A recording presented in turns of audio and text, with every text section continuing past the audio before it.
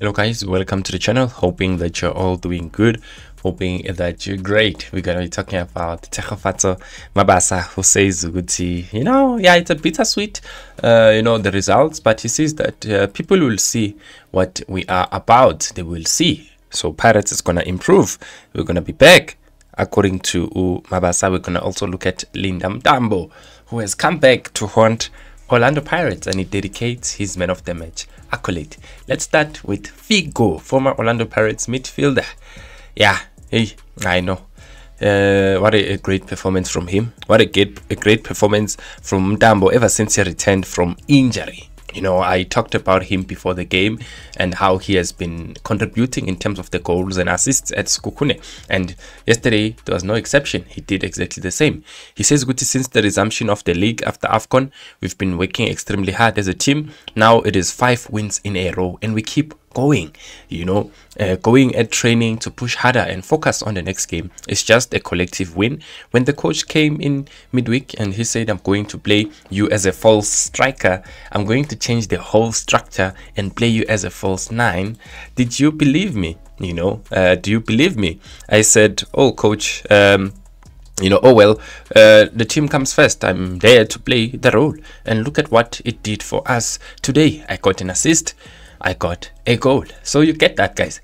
Pirates was confused a bit there. There was a change in the structure and how Sekhukhune United usually go with how they use Mntambo, and it was a shock maybe to Pirates and the way that they prepared, because he was playing as a false 9 and he got a goal, he got an assist for it. He says, my son is turning 7 years old on Monday, which obviously will be tomorrow. Upiano, the team first, team first for the performance, the technical team, the fans that have come out in numbers, the management, just everyone associated with the team. But this accolade is for Piano. Happy birthday in advance, my boy. So he took the accolade and dedicated it to his son. Well done, Linda.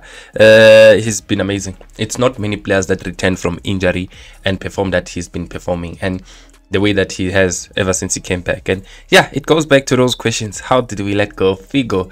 I never understood that. I was also hurt when he left, but it is what it is. It's one of those players who come back, and hey, Tshegofatso Mabasa takes positive from the loss of Orlando Pirates. He says it's a bittersweet feeling. It was a great game of football from our side, especially with the amount of opportunities that we got.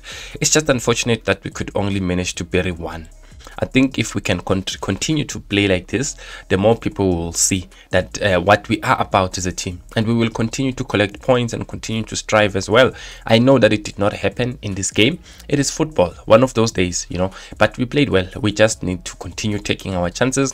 Unfortunately, playing such a big team, we don't have time.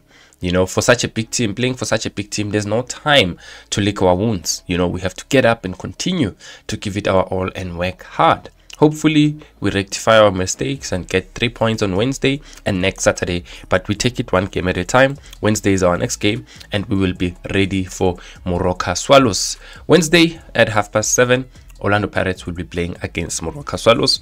All the best to the Packs. And indeed, Tshegofatso Mabasa is right. You are playing for Pirates. There's no time to cry. You must just get back up and focus on the next game. Hopefully Pirates will get back to winning ways, as this was their first loss for this calendar.